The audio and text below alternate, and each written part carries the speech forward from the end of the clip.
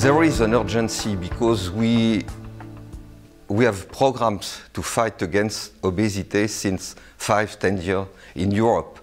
We recently did a survey in Europe to see what has been done, and we have identified 300 different projects to fight against obesity. National project, European project, international project, and 2 or 3 of them have just been applied in the UK and in Spain. That's it.